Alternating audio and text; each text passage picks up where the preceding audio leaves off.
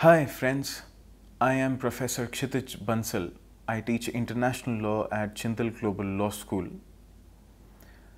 We are going to discuss a very unique and a very interesting legal regime provided for under international law for the protection of farmers' rights by way of this treaty called the International Treaty on Plant Genetic Resources for Food and Agriculture. The access and benefit sharing envisaged under the International Treaty for Plant Genetic Resources in Food and Agriculture is entirely different from what it is under CBT. One of the main objectives of CBT is to conserve and preserve plant genetic resources. But the main objectives of International Treaty for Plant Genetic Resources are the conservation and sustainable use of plant genetic resources for food and agriculture, and the fair and equitable sharing of the benefits arising out of their use, in harmony with the Convention on Biodiversity, which we would refer to as CBD, for sustainable agriculture and food security. So, conserving the plant genetic resources in food and agriculture for further research and plant breeding is of paramount importance. However, there is an attempt at least to recognize some rights of the farmers in this treaty. This treaty defines farmers' rights as Article 9.1. The contracting parties recognize the enormous contribution that the local and indigenous communities and farmers of all regions of the world, particularly those in the centers of origin and crop diversity, have made and will continue to make for the conservation and development of plant genetic resources, which constitute the basis of food and agriculture production throughout the world. The contracting parties agree that the responsibility for realizing farmers' rights as they relate to plant genetic resources for food and agriculture rests with national governments. In accordance with their needs and priorities, each contracting party should, as appropriate and subject to its national legislation, take measures to protect and promote farmers' rights, including protection of traditional knowledge relevant to plant genetic resources for food and agriculture, protection of the right to equitably participating in sharing of benefits arising from the utilization of such plant genetic resources for food and agriculture, and protection of the right to participate in making decisions at the national level on matters related to conservation and sustainable use of plant genetic resources for food and agriculture. Further, this provision says that nothing in this article shall be interpreted to limit any rights that farmers have to save, use, exchange, sell farm-saved seed, propagating material, subject to national law and as appropriate. The definition I just narrated makes it clear that farmers' rights is related only to the conservation and preservation of plant genetic resources.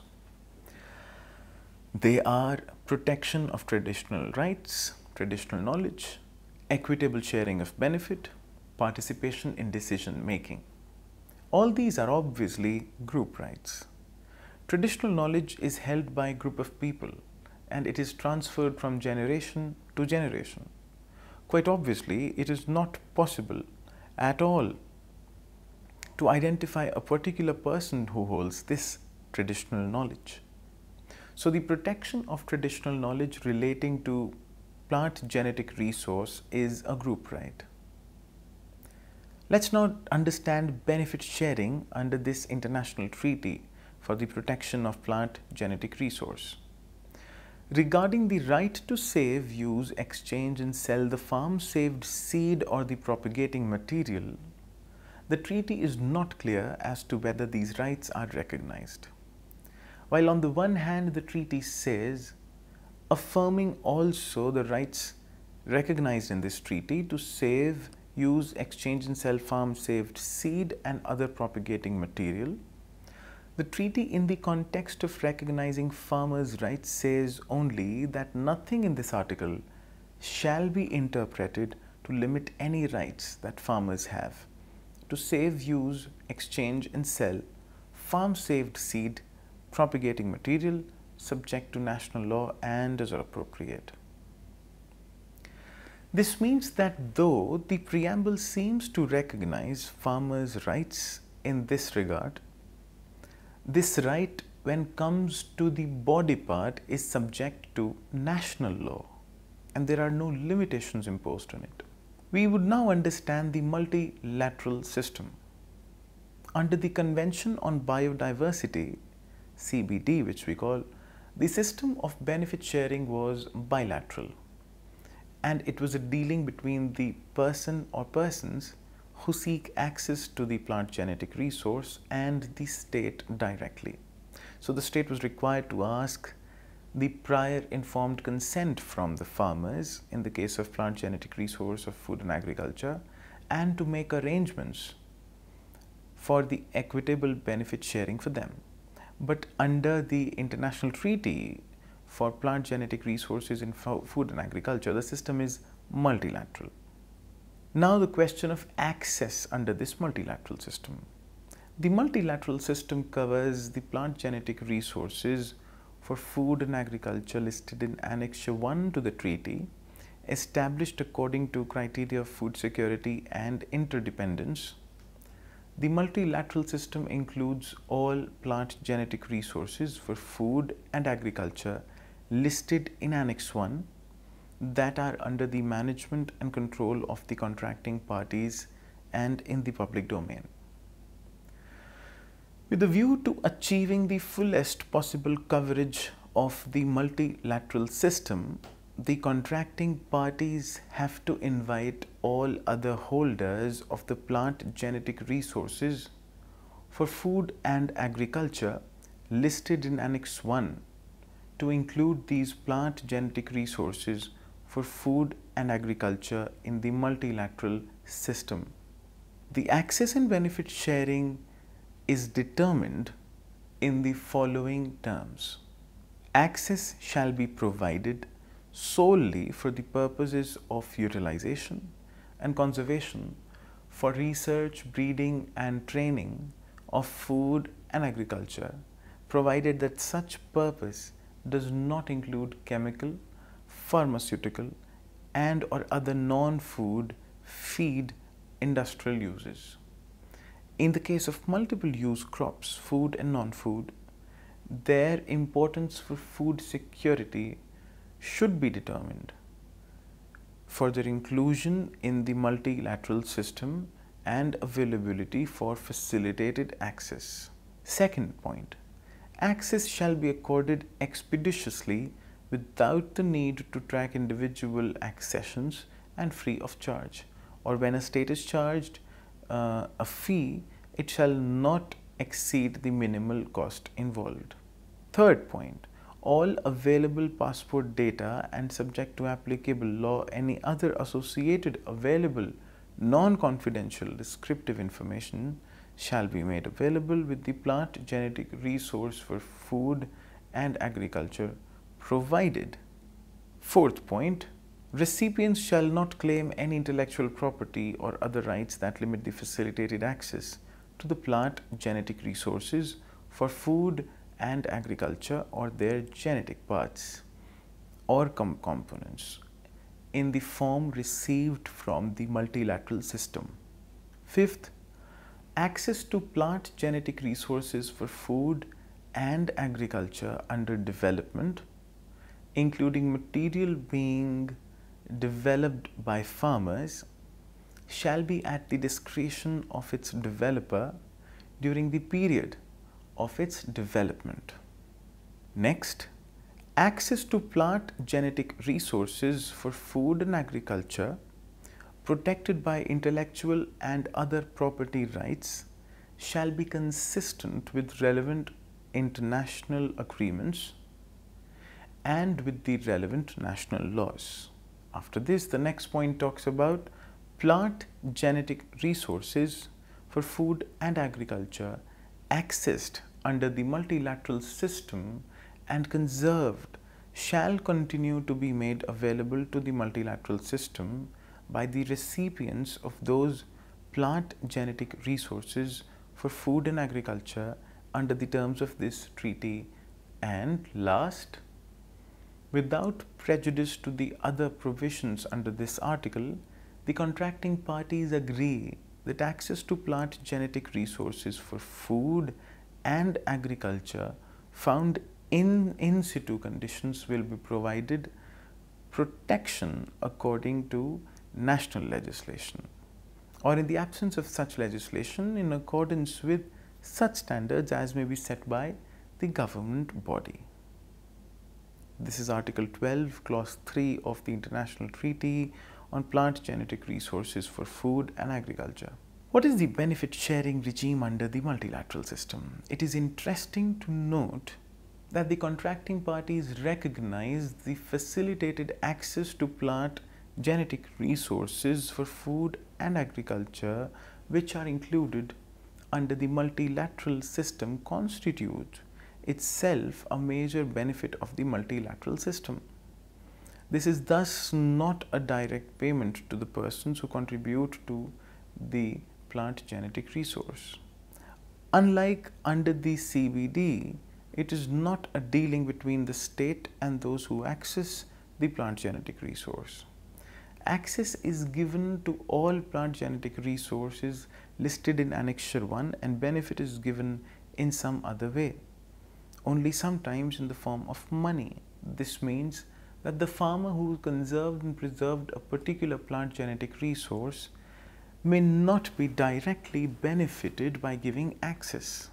The benefits arising from the use, including commercial, of plant genetic resources for food and agriculture under the multilateral system has to be shared fairly and equitably through the mechanisms of exchange of information, access to and transfer of technology, capacity building, and the sharing of benefits arising from commercialization, taking into account the priority activity areas in the rolling global plan of action under the guidance of the governing body.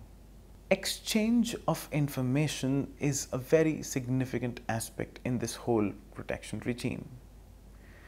The contracting parties have to make available information like catalogs and inventories, information on technologies, results of technical, scientific and socio-economic research, including characterization, evaluation and utilization regarding those plant genetic resources for food and agriculture under the multilateral system. Such an information has to be made available where non-confidential, subject to applicable law and in accordance with the national capabilities. Such information has to be made available to all contracting parties to this treaty through the information system. Access to and transfer of technology would be next intuitive question in your mind now. The contracting parties have to provide and facilitate access to technologies for the conservation, characterization, evaluation and the use of plant genetic resources for food and agriculture, which are under the multilateral system. Recognizing that some technologies can only be transferred through genetic materials, the contracting parties shall provide and/or facilitate access to such technologies and genetic material which are under the multilateral system, and to improved varieties and genetic material developed through the use of plant genetic resources for food and agriculture under the multilateral system in conformity with the provisions of Article 12 of this treaty. Access to these technologies, improved varieties and genetic material shall be provided and or facilitated while respecting applicable property rights and access laws and in accordance with national capabilities. Access to and transfer of technology to countries, especially to developing countries and the countries with economies in transition, shall be carried out through a set of measures such as the establishment and maintenance of and participation in crop-based thematic groups on utilization of plant genetic resources for food and agriculture, all types of partnership in research and development and in commercial joint ventures relating to the material received, human resource development, and effective access to research facilities. Thirdly, access to and transfer of technology, as referred to in points 1 and 2 narrated by me, including that protected by intellectual property rights to developing countries that are contracting parties, in particular least developed countries and countries with economies in transition, shall be provided and or facilitated under fair and most favorable terms, in particular in the case of technologies for use in conservation, the multilateral system of access and benefit sharing, as well as technologies for the benefit of farmers in developing and least developed countries, with a special focus on least developed countries and countries with economies in transition, including on concessional and preferential terms were mutually agreed, among other things, through partnerships in research and development under the multilateral system. Such access and transfer shall be provided on terms which recognize and are consistent with the adequate and effective protection of intellectual property rights. Capacity building is always an important part in such international frameworks. Contracting parties have to give priority to establishing and or strengthening programs for scientific and technical education and training in conservation and sustainable use of plant genetic resources for food and agriculture. Secondly, developing and strengthening facilities for conservation and sustainable use of plant genetic resources for food and agriculture, in particular in developing countries and countries with economies in transition. And thirdly, carrying out scientific research, preferably and where possible, in developing countries and countries with economies in transition, in cooperation with institutions of such countries, and developing capacity for such research in fields where they are needed. Sharing of monetary and other benefits of commercialization is another interesting aspect after we've talked of access to benefit sharing and capacity building. This treaty says as follows, that the contracting parties agree under the multilateral system to take measures in order to achieve commercial benefit sharing through the involvement of the private and public sectors in activities identified under this article through partnerships and collaboration, including with the private sector in developing countries and countries with economies in transition, in research and technology, development.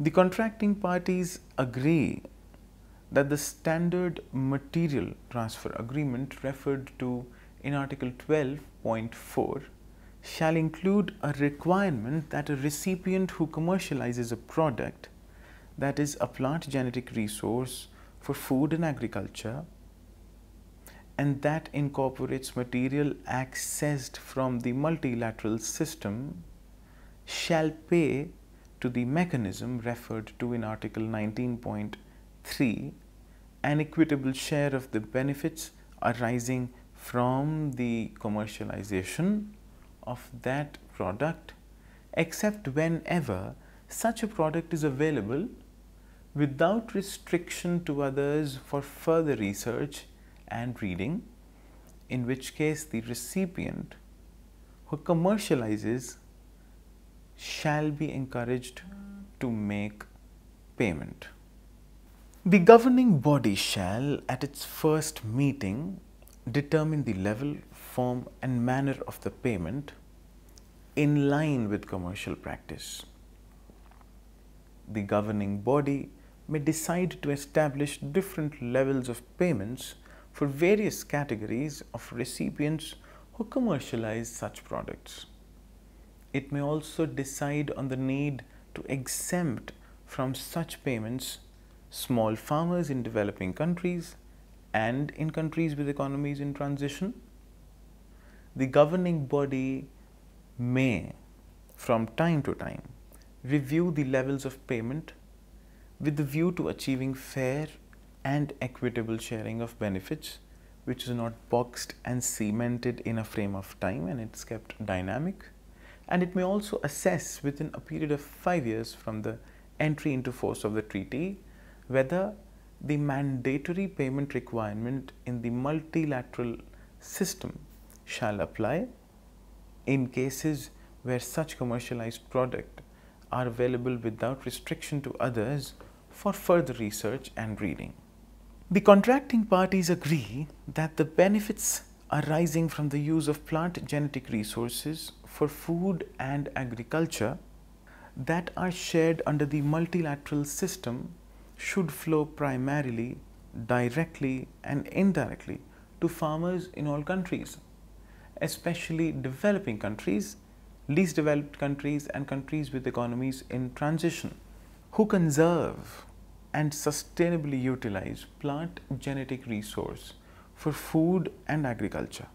It would be meaningful to state in the conclusion that under this system, countries are in a position to access all the plant genetic resource on food and agriculture included in this system as per the rules of International Treaty of Plant Genetic Resource in Food and Agriculture.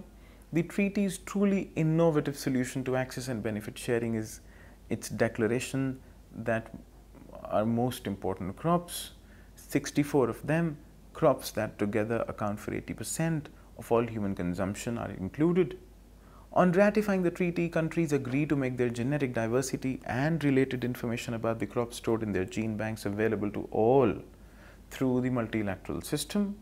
This gives scientific institutions and private sector plant breeders an opportunity to work with and potentially to facilitate research, innovation and exchange of further information without restrictions with the relevant stakeholders. This cuts down on the cost and time needed for breeders to negotiate contracts with individual gene banks. The multilateral system sets up opportunities for developed countries with technical know-how and deep pockets to use their financial sector and laboratories to build on what the farmers in developing, least developed and transitioning economies have accomplished in their fields.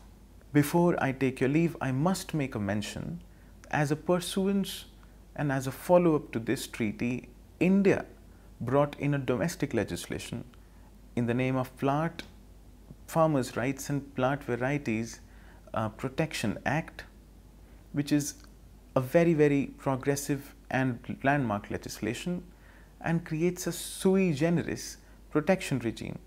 This assumes significant importance in Indian context because we have a huge wealth of traditional knowledge and farmers' knowledge.